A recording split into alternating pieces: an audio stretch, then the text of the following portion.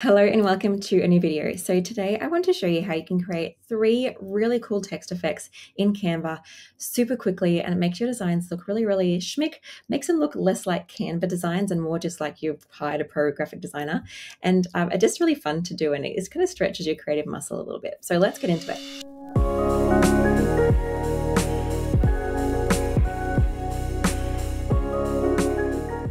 What I want to show you are these 3 different effects. So we've got this one here, and this one here, showing you how to kind of do this kind of effect here, which has actually got, there's more to it. I want to show you how you can create this really cool moving text effect inside Canva, which is such a great way to do ads or do social media posts that kind of stand out a little bit more. So this first effect is really cool. So you can put an image or whatever over the top of your text, but also move it around as needed. So if I do this, you can see that I'm just going inside my text. So I can pop this kind of here, whatever it is, and the text is kind of still readable and really beautiful and looks super slick. And so what to do this is actually so simple. So all you need to do, I'm going to delete this text and start from scratch. Totally. So let's create a new text box. So to create a new text box, I just press T on my keyboard and it enters in a new text box. You don't have to go over to text, add a heading or anything. You can just press T and it pops up. Little time-saving hack for you. So I'm going to write in some exciting text here. Arrange this text how I want it to be. I might do some uppercase. You can do either case. I'm going to make sure it's my brand font, which it is. I'm going to make this nice and large. I'm also going to lower the spacing between the lines just a smidgen. Okay, so there's my text there. Center that. I'm going to make it white.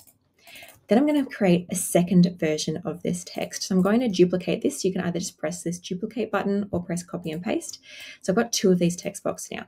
This second text box, I'm going to apply an effect to. So I'm going to hit the effects tool up here and go down to hollow.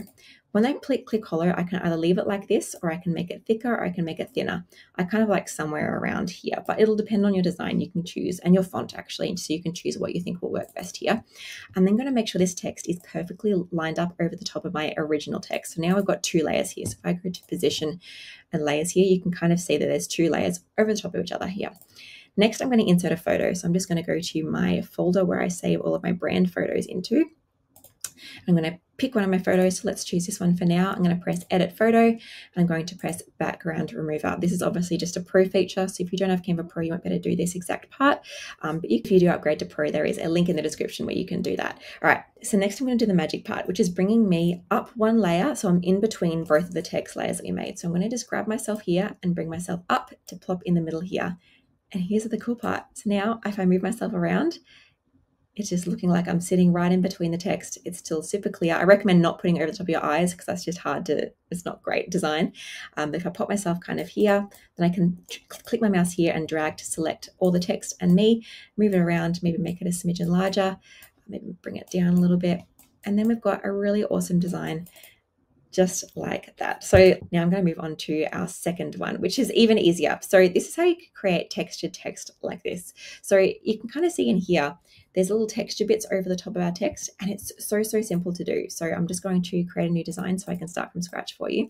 I'm going to copy my background over here just so it looks nice and pretty. I'm going to then press T to enter in some new text, create some textured text. Again, just arrange my text as needed, so you can do it any way at all. You can make it nice and large. Again, make the line spacing a little bit smaller, make my text white. Now I'm going to make this centered. So now it's time to add in my texture. All you need to do is one simple step. It's got a couple of steps to it. Go to elements and search texture. You could also search other things like grain, but I found that texture works the best.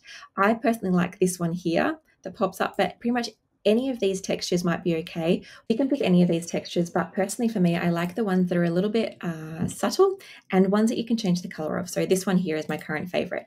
And so what you can see is that when I click on it, you can see this orange color. What you want to do is 2 things. One, change the color of this texture to be the same color as your background. So for me, I'm going to go for this color around here. If you want to even use the eyedropper, you can press the plus button and go for the eyedropper tool here, hover that over your background and click, and it will change the color to your background color. Then I want you to drag this texture to be either as large as your text or as large as the full design, depending on what you want your aesthetic to look like. Either should probably work okay depending on your graphics. But for me, because my background texture is already quite multicolored, I wanted to make sure that I lifted the texture to be the whole background size so that it didn't look weird when the texture stops. You can kind of see here, if I bring this in and stopped it here, there's some texture here, but none up here because that's where the texture ends. Anyway, that's getting a little bit more in depth. In essence, I'm going to bring this out all the way. And you can see now that I've got some subtle texture overlaying the text. I can change this to any color I want to. I could even change this to like purple if I wanted to, but you see that doesn't have the same vibe to it. We want it to be really, really subtle and kind of just melding in with the background, because the idea is for the text to look like it's being cut out, not that there's something sitting on top of it. We're kind of doing a bit of an optical illusion here. So that's how you create text to text. You could even do this with like a tiny little bit of texture. So if I go down to, like even say with this one here, if I delete this and go to this one here, I could literally just place this over the top of stuff here.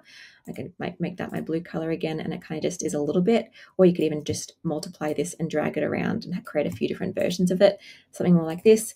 You could even do like a half tone kind of texture, and again, pop that over to the side here and do this, and maybe duplicate it and pop it around here like so, or you can make it go over the whole thing. Totally up to you, but you've got some really cool ways that you can just overlay stuff on top of your text to make it have some more texture and more grid to it. The third thing I wanted to show you is this moving version here. So I'm going to just move this to the front so I can press play and show you what that kind of looks like again. This is really, really easy to do. It looks complicated, but it's quite straightforward once you know how. So all you need to do is insert some text. So first I'm going to press T for text again and type in here. I'm just going to leave it your paragraph text, to be honest, because this is going to save us some time. Then I just duplicate that a few times over like so, and then make the text box as wide as it is to make sure that there's no text going onto a second line. We want it just to be all on one flat line here. Then I'm going to go to effects and press this background button here.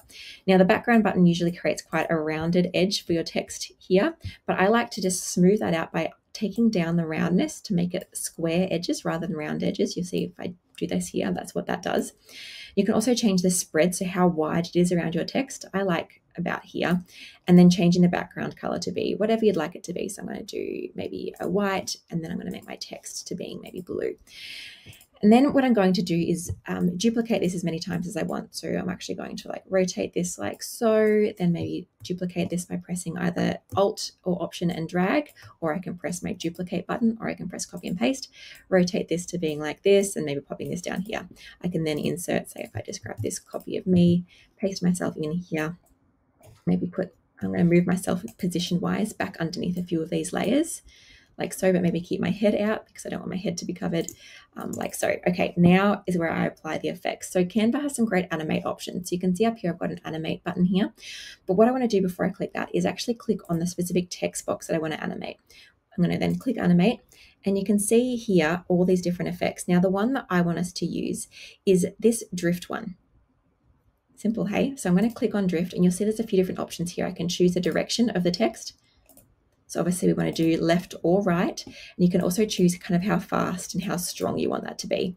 So I'm just going to be somewhere in the middle here. I'm then going to do the exact same thing with this text box to do drift, but I'm actually going to make it go the opposite direction. So you can see here what a difference that makes. Again, I'm going to grab this one here, drift, and then make it go that same direction, maybe make it a bit faster. And that's how you do it, folks. It's as simple as that. And so enjoy that feature. It's a really great one to use for helping your social media posts to grab attention if you're doing like an animated one. It's a great thing to do for ads, or it's just a great way to have a bit of fun on Canva. So have some fun. Let me know how you use this. If you use any of these features, feel free to, especially if you're posting them on Instagram, feel free to tag me at whitedeerdd. That's where I hang out on Instagram. If you follow me over there, there's going to be more tips. There's also going to be more updates. I just share with you my stories, different updates each day, and also just share with you behind the scenes of my life and my business, which I find quite nice as a business owner, seeing the behind the scenes of other people's businesses, knowing that I am not alone. So yeah, tag me if you use any of these features, because I would love to see what you create with these. Enjoy.